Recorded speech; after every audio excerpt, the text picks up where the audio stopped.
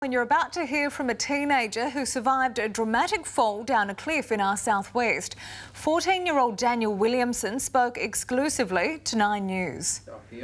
Swelling, cuts and bruises, the only visible signs that Daniel Williamson fell 18 metres down a cliff face. But the 14-year-old knows this fall could have killed him. I remember hitting the ground and then I kind of rolled. It was probably 10 metres and I hit 2 trees.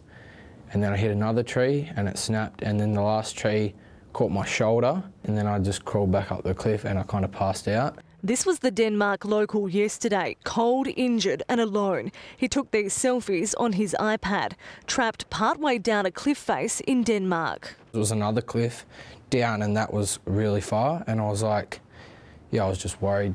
Daniel was hiking alone near Monkey Rock around 11 yesterday when he slipped. Branches helped to break his fall. Daniel managed to cling on. He yelled for help, but it wasn't until 3 hours later that he was spotted by bushwalkers, and another 3 before the SES managed to winch him to safety. What was it like getting your feet back on solid ground? Oh, it was good. Yeah, they only let me walk a little bit. They let me walk about 3 metres and then I had to go into the stretcher. The Southwest teen is also a FISA cadet. He used his jumper as a sling for what was initially thought to be a dislocated shoulder. He's a very, very lucky young man. I mean, it was a lovely day yesterday and people were out and about.